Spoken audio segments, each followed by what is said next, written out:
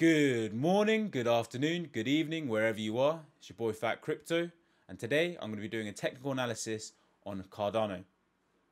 If you haven't noticed, I've got rid of the homeless look. The missus wasn't too happy, so had to had to clean it up a little bit. Let me know what you think. But yeah, if you're new to my channel, I do coin overviews, technical analysis, trading challenges, finding hidden gems. Basically trying to be your one-stop shop for crypto information. And if you are interested in any of the projects I talk about and would like to buy them, I'm not a financial advisor, so please do your own research. Don't just take my word for what's good and what's not good and what might happen. But check out my Binance link. Binance is the exchange that I personally use. I think it's fantastic. Has a lot of coins, and it's quite intuitive and easy to use. Initially for newcomers, it might be a little intimidating when you look at the interface. So if you'd like me to do a full Binance tutorial on how to buy and sell using Binance, please let me know in the comments below. But I do have a link if you do want to get a Binance account. I get 10% of the commission they take, and you get 10% of the commission that Binance take. So it's a win-win for both of us. So feel free to use it. But without further ado, let's get into the video. So Cardano is looking very strong at the moment, in my opinion. As you can see, it's I had a couple, like a bull pennant and a symmetrical triangle formed.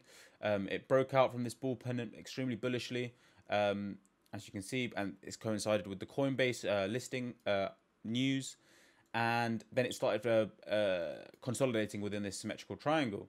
As you can see, it's broken out from the symmetrical triangle very bullishly. And one thing I'd like to point out, and you can check out my Cardano coin overview. I've done a full coin overview on Cardano. I'll put a little banner up here. And I did a technical analysis at the end of that video. And what you'll be able to see is that I haven't changed any of these resistance boxes or support regions.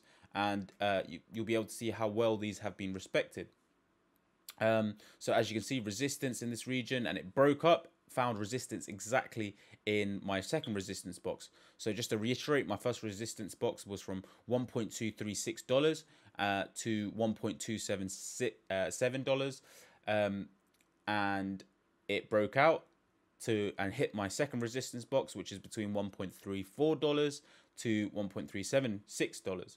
And as you can see, found that resistance, came back down to retest previous resistance as support pretty much exactly, and broke up again, found a little bit of resistance, and then managed to hit my second resistance box where it started to lag a little bit, broke up, closing just above, but wasn't convincing enough, and has come back and now is bouncing off both this as a support region and this is a resistance. So what I'm going to do now is I might as well change these to potential buy zones, because these are all supports, and what I basically do, I create buy zones aligning with my support regions, because that's an area where we can expect a price reversal.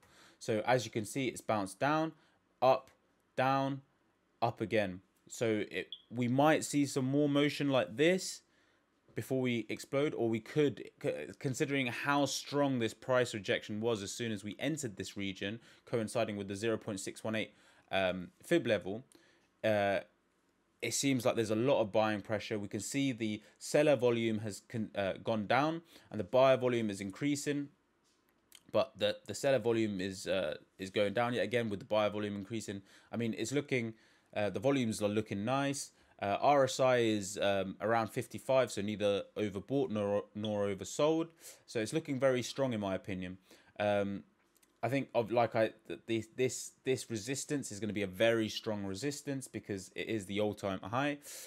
But I mean, you can see one rejection, two rejection, and when it does hit these prices, it's been very, very aggressive, the selling pressure, which is why I find it interesting, because the last few times you can see how much very quick drops, right? This time it's not as substantial. You can see drastic seller volume increases. As soon as it hits these points, the sellers really step in. This time it's nowhere near as substantial, right? We're forming higher highs. If you look at the lowest points, we're forming these higher highs, and overall it's looking very, very bullish. So I just wanted to put this Cardano analysis out there. It's looking very strong, especially when you look at all the top 10, top 20 cryptocurrencies. They're currently doing very, very well. This is lagging behind just a little bit, so I think it's due for some explosion. But we'll see what will happen. Like I said, I'm not a financial advisor. This could go to zero. Highly doubt it, but it could.